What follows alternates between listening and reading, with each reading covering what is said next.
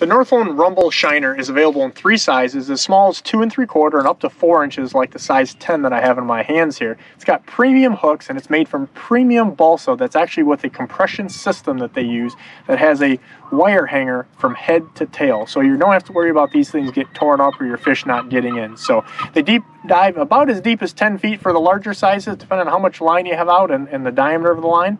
But it's really kind of a unique action. It's that in-between shiner, but not quite minnow bait style. It's just sure to catch a whole lot of walleyes or whatever else you're fishing for.